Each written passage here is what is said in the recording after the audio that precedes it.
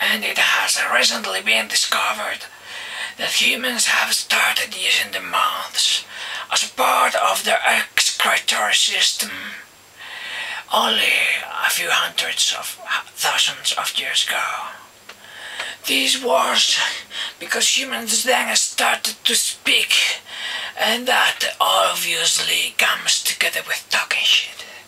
It was then when humanity started becoming cleaner, because they talked so much shit that much of the residues stored in the bodies were excreted through the mouths, detoxifying therefore the human herself.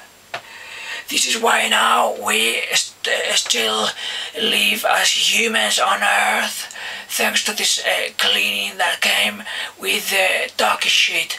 Although of course we all know the consequences. It's like videos like this that you end up watching and saying, what the fuck am I doing watching this shit?